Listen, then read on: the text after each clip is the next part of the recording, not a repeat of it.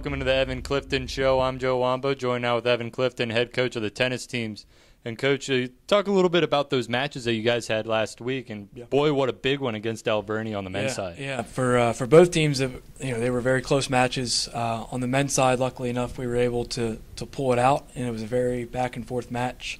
On the women's side, unfortunately, we weren't. It was just we had quick, easy, early leads in 1, 2, and 3 doubles on the women's side.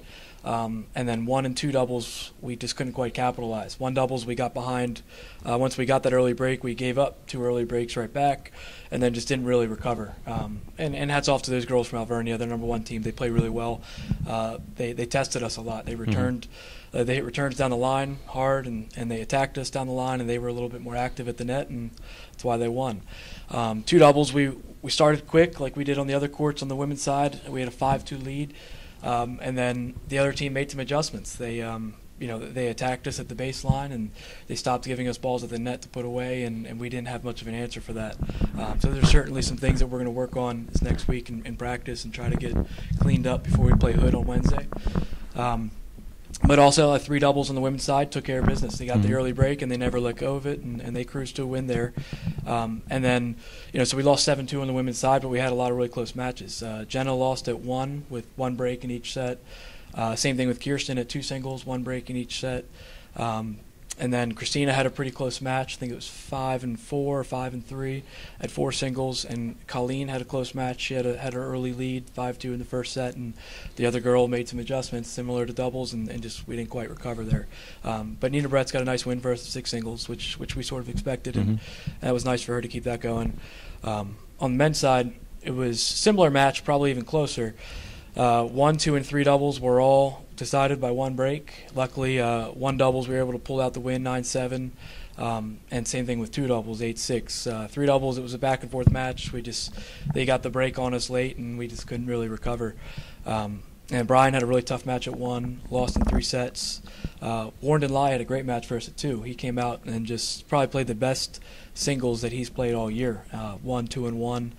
And Doug Vaughn had a tough match, and it was interesting. We had so after doubles and after our first 2 singles matches, we were up 4-1. So it was looking pretty good. We only needed that 1 more match to clinch. Brian had just forced a 3rd set in singles, so we were looking pretty good. Mike was in a 3rd set at singles, and so we thought we were going to pull those out, and unluckily enough, we didn't. We lost those 2 matches, and then we lost 3 singles, and all of a sudden we were up 4-1, and now we're tied at 4-all with 1 match left, and Peter Pia was down a set in 5-2.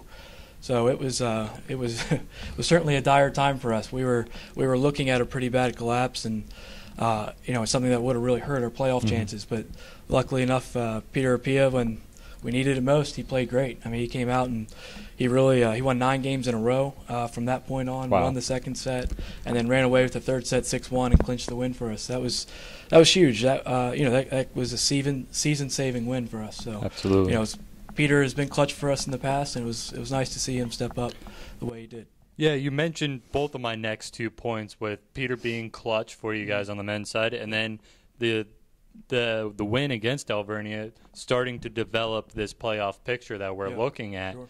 Talk a little bit more in-depthly about both of those guys, or Peter, being clutch for you, and what you're going to need to lean on those situations as these matches continue. Yeah, I mean, it was similar, sort of the same encouraging signs we saw against Albright we saw against Alvernia. So both 5-4 wins, and both wins we needed to clinch with the bottom of our lineup. And earlier in the spring, playing the tougher teams, the Juniatas, the Salisbury's, Gouchers, that sort of thing, we weren't able to do that. It was, we might get some wins at the top, 1 and 2 singles or 1 doubles and that sort of thing.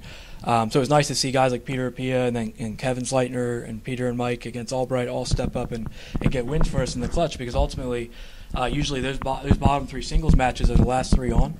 So if you have a very close match that gets down to the very last match, chances are it's one of those 3 guys that are going to be playing. It's going to be up to them whether we win or lose sometimes. So, and we're going to need that in the playoffs. Alvernia is a very good team that if we had lost to them, they very much could be ahead of us in the playoff picture. So it's a good thing that we got that win on the men's side.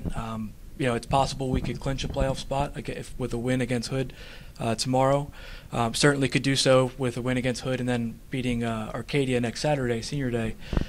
So really we're just positioning ourselves, hopefully get that top 2 seed in the conference tournament. That's what we want. We want a home game first round of the playoffs. You mentioned those matches from earlier in the season against the Gouchers and the Salisburys. What have those experiences done for you in this moment now? Yeah, I think similar to a lot of our out-of-conference schedules, like the matches we played at spring break and things with teams that are, we played at Division II Shepherd and teams that are sort of a little bit higher caliber than what we play in our conference at the moment, just to help prepare us, get us used to that higher level of play where we've got to play closer to perfect tennis to just compete sometimes, so that when we play teams like Alvernia and Albright, especially in the pressure situations, we know, hey, we've already hung with guys tougher than what we're playing right now, like to give them the confidence to be able to relax, go for their shots in the pressure situation. And luckily enough, it looks like it's playing off this last week. So we'll need to continue that against Hood and Arcadia, and certainly as we head into the MAC playoffs. Well, Coach, appreciate your time this week and every week, and we wish you the best of luck in the schedule that's coming up for you. Thank you very much. He's Evan Clifton. I'm Joe Wamba, and this has been the Evan Clifton Show.